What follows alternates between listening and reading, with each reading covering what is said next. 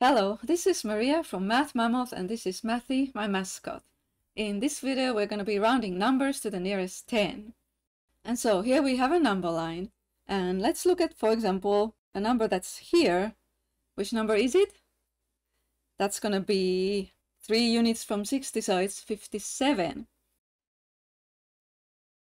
And when we're talking about rounding to the nearest 10, it means that we find the nearest 10 number, whole 10, nearest multiple of 10 to that number. 57 is between 50 and 60, but which one is it closest to? Clearly, 57 is closer to 60 than it is to 50. So then we say that 57 gets rounded to 60 when we round to the nearest 10. And this is how we write it down, 57.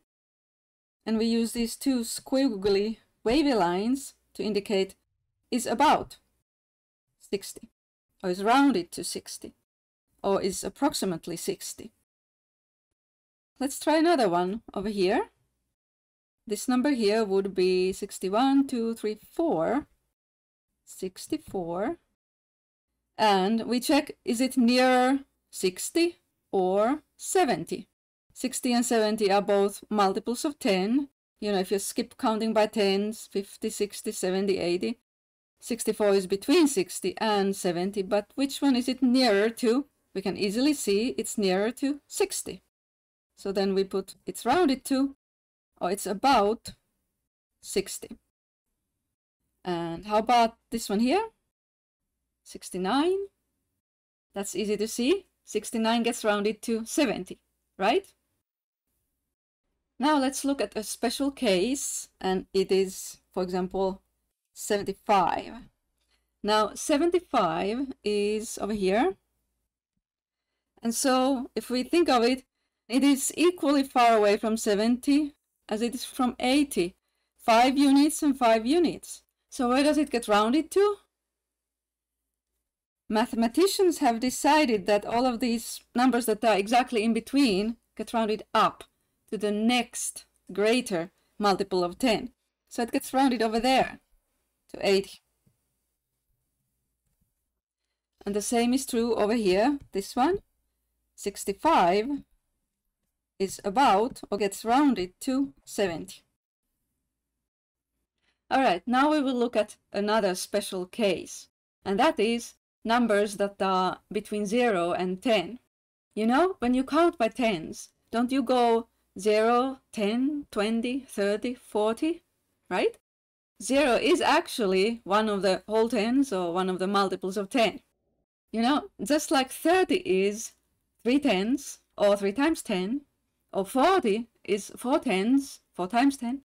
0 is actually 0 tens or 0 times 10. So it's a multiple of 10. And we can round to it when we round to the nearest 10. What do you think, Mathy? If we have a number right here, which is 3, right? So where does it get rounded to when we're rounding to nearest 10? Yeah, see? 3 actually is closer to 0 than to 10. So 3 gets rounded to 0. Or 1. The same happens with 1. It gets rounded to 0 when rounding to the nearest 10.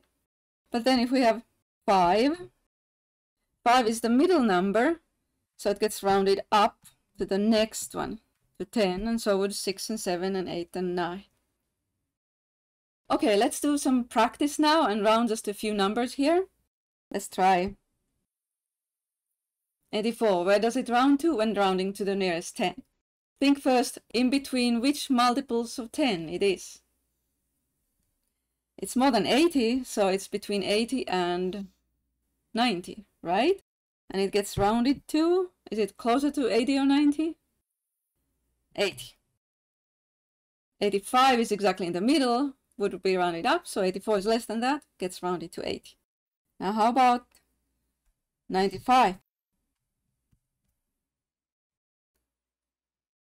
Okay, we count by tens, so we have 70, 80, 90, 100, right? And so it's between 90 and 100. It ends in 5. It's exactly in the middle of 90 and 100. but it gets rounded up to 100 when rounding to the nearest 10.